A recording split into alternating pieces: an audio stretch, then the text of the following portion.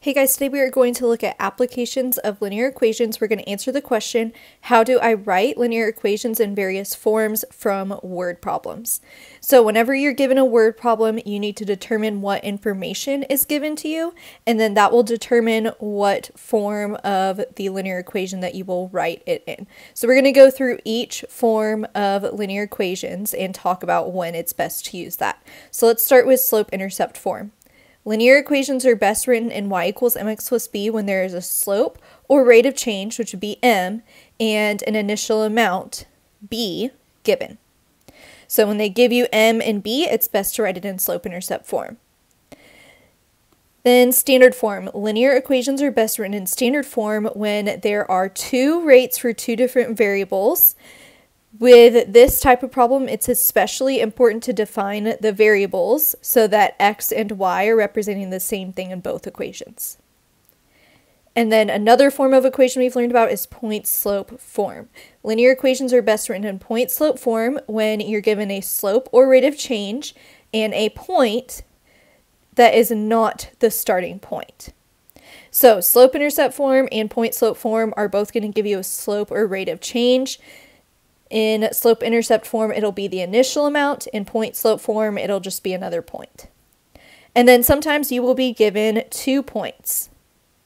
When given two sets of information, it's best to make a table and find the slope. And then after we have the slope and a point, we can write the equation either in slope-intercept form or point-slope form. So let's look at number 1. It says Riker is spending an average of $9 per day. Sounds like a rate. After 4 days, he has $121 left. Write a linear equation and solve to determine how much money Riker will have left after 7 days. So let's start with the rate. He is spending $9 a day. So that would be -9. And then they told us that after 4 days, he has $121 left. So that sounds like a point for 121, but it is not the starting point. So we have a slope and a point, so I'm going to write this one in point-slope form, which is y minus y1 equals m times x minus x1. So it'll be y minus 121 equals -9 times x minus 4. Okay, and I'm going to go ahead and convert this to slope-intercept form because they are also wanting us to solve something, which is usually easier in slope-intercept form. So I get y minus 121 equals -9x plus 36, and then we're going to add 121, and we get y equals -9x, and then 36 plus 121 is 157. Okay, so there is the equation. And remember, he was spending $9 per day. So x is the number of days, and they want us to determine how much money he will have left after 7 days. So they want us to input x equals 7 into our equation to figure out how much money he'll have left after 7 days. So it'll be y equals -9 times 7 plus 157. So -9 times 7 plus 157. After 7 days, he would have $94 left. All right, number 2, an airplane with no fuel weighs 2,575 pounds. That sounds like an initial value to me. No fuel, weighs 2,575 pounds. Then it says each gallon of gasoline added to the fuel tank weighs 6 pounds. That sounds like a rate to me. Each gallon of gasoline added to the fuel tank weighs 6 pounds. Write and solve a linear equation to determine how much the plane will weigh after it has been filled up with 56 gallons of fuel. So we are given an initial value, b, and the slope, the rate of change. So I'm going to write this in slope-intercept form, y equals mx plus b. So it would be y equals 6x for 6 pounds for each gallon of fuel, and it already weighs 2,575 pounds. So there is the equation. Now it wants us to determine how much the plane will weigh after it has been filled up with 56 gallons of fuel. That is an x value that they gave us because it is 6 gallons or 6 pounds for each gallon. So to figure out how much it'll weigh, I'm just going to plug in 56 for x. So 6 times 56 plus 2,575 is 2,000. Oh, it's not money, it's pounds. It would be 2,911 pounds after 56 gallons of fuel. All right, let's look at number 3. David is buying hamburgers and chicken for a party. The hamburgers cost $2.75 per pound and the chicken costs $3.50 per pound. If David has $75 to spend, write and solve a linear equation to find how many pounds of chicken David can afford if he buys 12 pounds of hamburger. So I have two rates here. I have the hamburger and how much it costs and the chicken and how much it costs. So this is going to be best in standard form, ax plus by equals c, since I have two rates for the hamburger and the chicken. So let's go ahead and define the variables so we don't get them mixed up. I'm going to let x be the pounds of hamburger,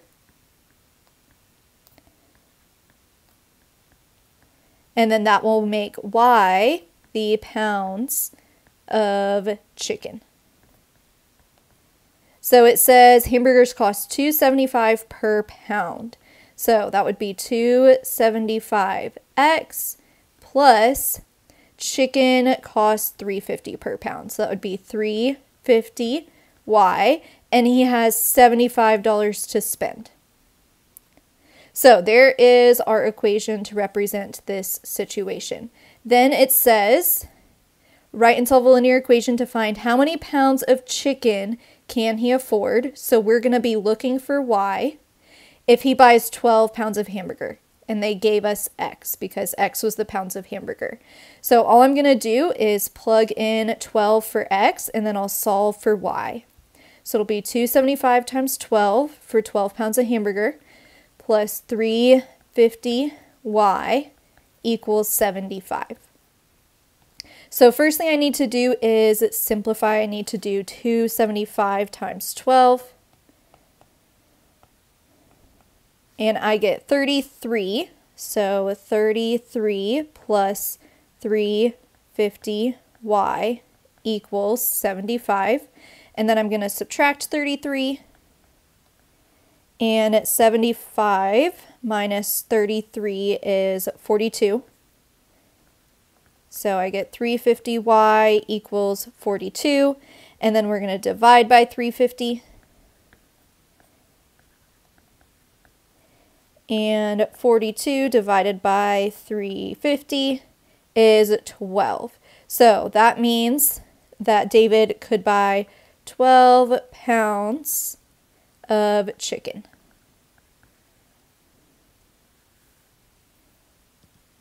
All right, last one, number 4. Dylan and Ethan are buying tickets for a Space Center online. They pay a cost per ticket plus a processing fee. Dylan buys 4 tickets for $72 and Ethan buys 6 tickets for $102. Write and solve a linear equation to determine how much it would cost to buy 11 tickets. So it seems like they gave us two sets of information here. Dylan buys 4 tickets for $72 and Ethan buys 6 tickets for $102.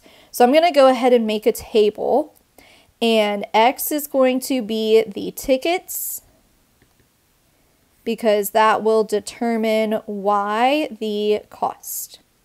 So Dylan buys 4 tickets for $72 and Ethan buys 6 tickets for $102. So I need to write an equation, and the first thing I need to do to write an equation is get the slope. So I'm going to label these x1, y1, x2, y2, and I'm going to plug into slope formula. y2 minus y1 would be 102 minus 72. All over x2 minus x1, 6 minus 4. So 102 minus 72 is 30, and 6 minus 4 is 2. So the slope is 15. So I have the slope, and I have 2 points. I'm going to choose one of the points to write the equation. I'm just going to use the first one. And you can solve for b in slope-intercept form. I'm going to use point-slope form though. So you have 2 options there, slope-intercept form and solve for b or point-slope form. I'm just using point-slope form. So now I'm going to plug in the point I chose. So y minus 72 equals 15 times x minus 4. And I need to distribute. So I get y minus 72 equals 15x minus 60. And then we're going to add 72, and I get y equals 15x plus 12. So there is the equation, y equals 15x minus 12. And they want us to write and solve a linear equation to determine how much it would cost to buy 11 tickets. So they just want us to substitute in x to determine the total cost y. So it'll be 15 times 11 plus 12, and 15 times 11 plus 12 is $177 for 11 tickets.